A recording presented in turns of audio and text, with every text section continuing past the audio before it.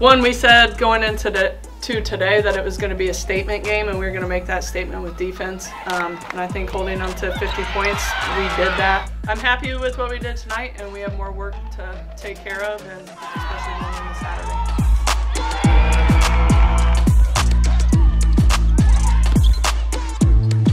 I would say confidence, probably. Like, the coaches have been in my ear, like, shoot with confidence, and my teammates, like, give me confidence. Even, like, if I miss my first two, and then, like, next one's going in, keep shooting. So I think it's the confidence.